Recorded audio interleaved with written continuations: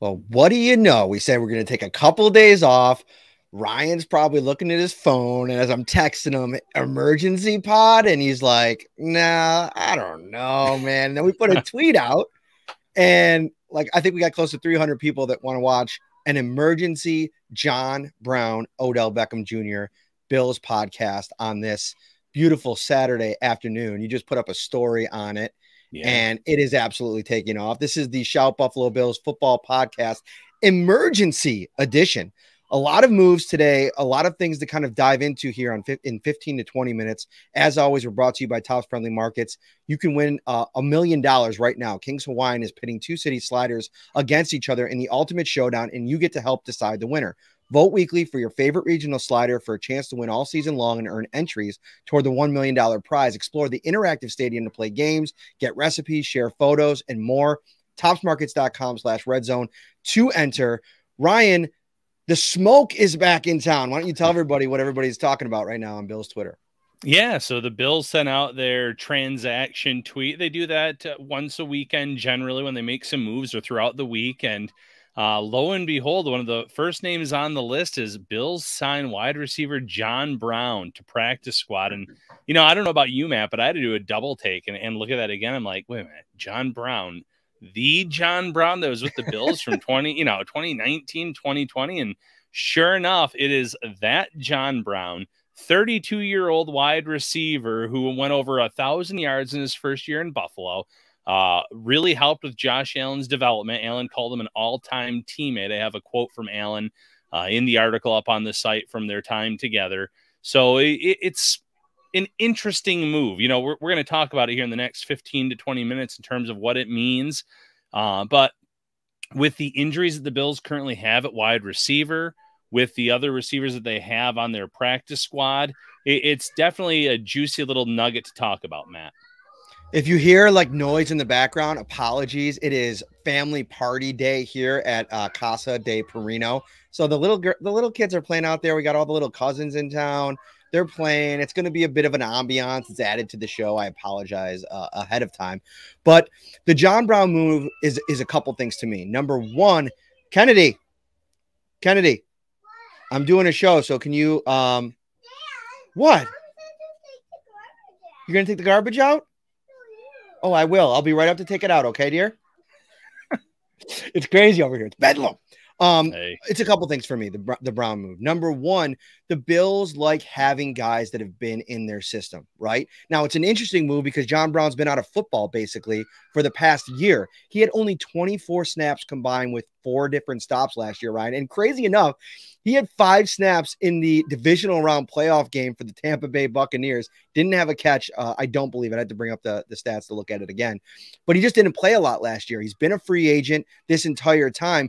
But for me, this is a move filling the need that arose from Isaiah Hodgins getting plucked off the practice squad a couple of weeks ago by the New York Giants. He was a guy that had been in the system for a lot of years. Tanner Gentry has been as well, and he's been elevated a couple of times, but they've used Tanner Gentry's elevation, so they needed to get somebody else into the pipeline. John Brown's the type of situation where he knows the scheme. It's very similar to what it was under Brian Daboll, and you could throw him out there in a playoff game or a late December game and get the most out of him in a shortened amount of time. The problem for John Brown always, and it's going to be here at 32 years old, is he couldn't really stay healthy.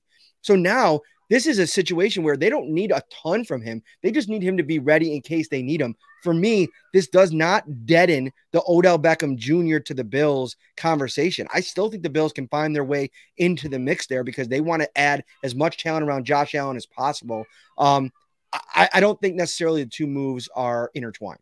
No, not at all. And, you know, first and foremost with John Brown, I can't believe I'm saying this, man. And I don't know what kind of playing shape he's in. I wouldn't be shocked if he was elevated on Thursday. And that sounds insane.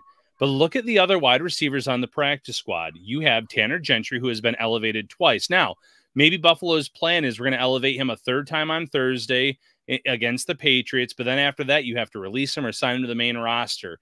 That might be their game plan with Gentry, but they've already elevated him twice, as you mentioned. Then they have Keyshawn Johnson and Isaiah Coulter, two guys that don't have a lot of knowledge of the system. They were both signed during the season this year to the practice squad. So who's left? And it's John Brown, someone that is really familiar. And with the Bills only having 4 healthy receivers right now on their roster, they might need that 5th guy. So maybe it's not the Patriots game. Maybe Gentry gets the 3rd elevation in a row, and then they have to decide what they're going to do with him after that point.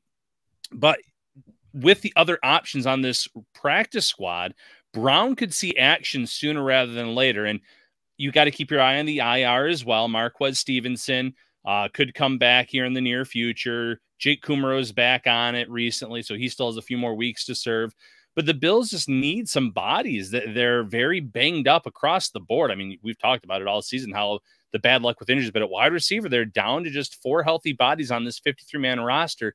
So Brown could play sooner rather than later. In terms of Odell Beckham Jr., this move has nothing to do with Odell Beckham Jr. Beckham Jr. has a visit lined up with the Bills, along with a visit lined up with the Giants and Cowboys. I believe it's going to go Giants, Bills, Cowboys in that order. So they're still interested. They're still going to try to work something out with Beckham Jr. if the interest is mutual. And obviously Beckham Jr., even though he's coming off of a second torn ACL in a short period of time, you know that he can still produce and still play at a high level when called upon. So he's a guy that this has nothing to do with the John Brown move. Brown, though, in the short term, in these next few weeks, it would not shock me if he is elevated to the main roster, at least for one game. I mean, we just saw it with AJ Klein last week, Ryan. I mean, he was on the roster for a week before they asked him to go out there and start a football game and play the majority of the snaps for their defense. They believe in guys that have been in the system, know the system. John Brown is an absolute veteran in the NFL. He can come in here, probably get his, head around what the system is. And it would be, what a story it would be if he was activated for this game, because I think the last really big John Brown memory, there might have been one in 2020, but was that 2019, I believe it was, game against Stephon Gilmore in New England when he absolutely put him in a blender for that touchdown. So I don't think that that's out of the realm of possibility. And it's something that at this point, you're just trying to stack numbers. The numbers were really, really down after Hodgins was gone. And obviously Kumerow is dealing with something that could, kind of stretch into, even if he's able to return and start working back from that ankle, that's something that can maybe linger all season long. And so with him out of the mix, he was such a durable, versatile piece for them. To me, John Brown becomes that piece. Now, you could have a couple of things that you say about John Brown. Number one, he was never durable while he was here. So that's something that is always going to be a concern. But I don't think at the spot that he's going to be on the depth chart, that's a big concern. And the other part is, sure, there were some playoff games where he didn't have the best output, but this is a completely different team, a completely different offense. And I think if he's on the field at any point with Gabe Davis and Stephon Diggs in any role that they figure for him. And I go back to thinking about the separation conversation. Like, if you want to take John Brown as a player and put him, listen, he can win down the field. I'm not taking any of that away from him, but just the veteran nature of his game, I think that he could probably replicate more of those slot types of situations for the Bills, like Cole Beasley did, more so than Isaiah McKenzie. I think Isaiah McKenzie is almost like John Brown throwback, like what he used to do early in his career. So I'm very interested to get a chance to talk to John Brown tomorrow after practice, figure out how long the Bills have been talking to him, because this is something that's been going back a couple of weeks. I'm sure he's already been in a playbook of some sort, and that would kind of give him a head start on what the week could look like for him, and maybe the understanding of what the role that they'd want him to fill in the offense if there is one.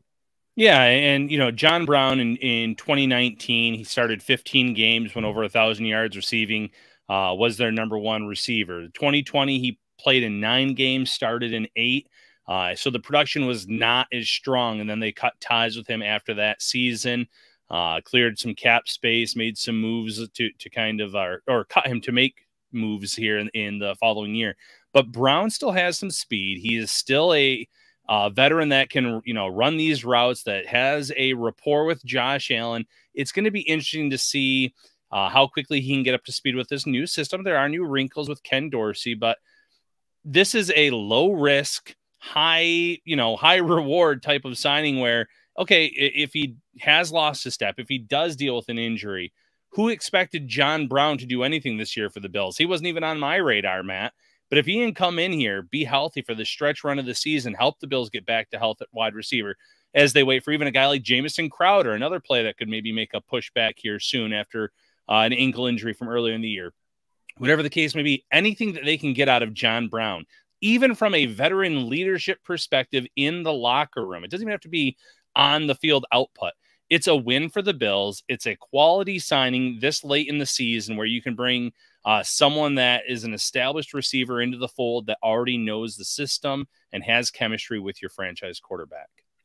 If you want to build chemistry with everybody in your family, head over to the Tops and check out the Christmas bonus program. It's underway right now. Shop at Tops and save $10 at all of your other favorite stores and restaurants. With over 25 gift cards to choose from, there's something for everyone on your list. And don't forget to treat yourself to some extra savings too. Save on great gifts like toys and games from GameStop or Toys R Us at Macy's, great family dining at Applebee's or Buffalo Wild Wings, that new big screen TV you want from Best Buy, and so much more just by shopping at Tops. For a complete list of available gift card savings, visit topsmarkets.com/Christmas bonus. All right, another big move that comes in this announcement today from the Bills is Christian Benford going on IR, which with the oblique injury that Sean McDermott said was week to week yesterday, you kind of saw the writing on the wall there. They add Xavier Rhodes back into the mix here. He's been elevated a couple of times. They couldn't do it again without having to release him. So now they get him on the roster. Leslie Frazier said yesterday, Ryan, that they were thrilled with what they saw in Tre'Davious White with his first game back. They think that they can give him even more snaps next week, but you probably see Xavier Rhodes in some type of role, maybe with Dane Jackson or even maybe Kyer Elam. Maybe they let Dane Jackson take a step back this week. He's been under a little bit of scrutiny for his play over the last couple of weeks. He's a tough kid. We've talked about on the show yesterday, but maybe they allow, some of the veterans to come in and play more. Tre'Davious White, Xavier Rhodes, and then obviously lean on their rookie first round pick. And I think that can be a good thing for Dane Jackson. Let him catch his breath. Let him not have to worry about playing 100% of the snaps. Xavier Rhodes is an established cornerback. He's played some great football in his career with Minnesota. He had an outstanding season with the Indianapolis Colts in a defense that is very similar to what the Bills run in terms of the zone coverage and the amount of zone coverage. So I'm excited to see what he can do with a bigger role here. But obviously, in an ideal world, you're going to have Trey White and you're going to have Kyer Elam as your 1-2 punch at cornerback. That's your first-round pick in this year's draft, and obviously your number one cornerback for the past several years. You're going to ease Trey White back in, so maybe Rhodes plays in that role beside him, and they alternate reps.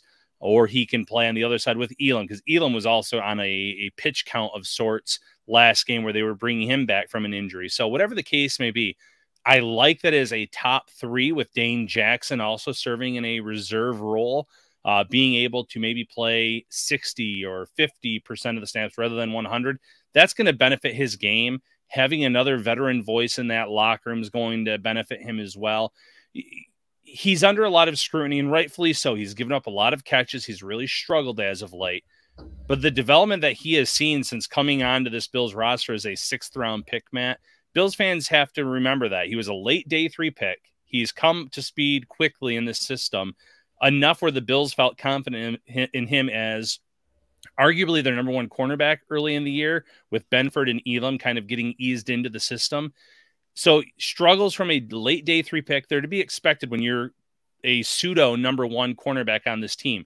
Now he's going to get bumped down to cornerback 3, cornerback 4. And that's probably a better role for him where he's going to feel more comfortable. He's going to be fresher because of the rep count. This can be a really good thing for Dane Jackson. Mm-hmm. For Elam, I'm so, what's the word? I don't know what the right play moving forward with him is, because I think you want to see a bigger, greater sample size for him because it's been so good what he has been able to do. But from day one, he still hasn't been given the job over there to whoever was on the opposite side. We're going to rely on you for 60, 70 snaps. Go show us what you can do. That hasn't happened yet. And I almost think like if the ankle's okay, and that's another thing, like Leslie said, they didn't play him in the first half because they were worried about, where he was and progressing from that injured ankle. But I think if this is the kind of game where you lean on your best players. And if you think, Xavier Rhodes, we only saw him for a little bit. He did a good job a couple weeks ago, but I have a sneaking suspicion that rookie year at this point in the season, Kyer Elam is going to give you a better chance to deal with some of the playmakers on the New England Patriots side. And this is actually a good game for the Bills offense or defense to kind of, take a deep breath. I don't think you're worried about anybody on the outside. Nelson Aguilar, Jacoby Myers is a good player, but not the superstars they've been playing in recent weeks. Sure. And, Devontae Parker's coming off of his best game as a Patriot, arguably, but you're right. There's no superstars. I think St. Brown is an emerging superstar. I think that Amari Cooper is one of the most underrated wide receivers in this league. And that's just the past 2 weeks. Garrett Wilson is an up and coming wide receiver that's going to quickly emerge as one of the better players in this league. So the Bills cornerbacks in the past 3, 4, 5 weeks, they've played against some really good receivers. This week, they're good players. Obviously, anyone that's in the NFL is a good player, but this is a step back from the type of wide receivers that they've been playing week in, week out as of late. So you're right. This is going to be a good thing for Kyer Elam, for Trey White as they ease him back, Rhodes, depending on the snap count that he gets to, and obviously Dane Jackson. So it's important for the Bills to go into that Thursday night game, come up with their first win in the AFC East of the season. Pretty much a must win, in my opinion, not just to keep pace to try to get back into the driver's seat for the #1 seed in the conference, but also, to kind of stay in that race to win the division for the 3rd consecutive year, because Miami, as much as their defense has their faults, they're playing strong football on offense, and they keep winning as well. CJ Brewer getting added to the practice squad.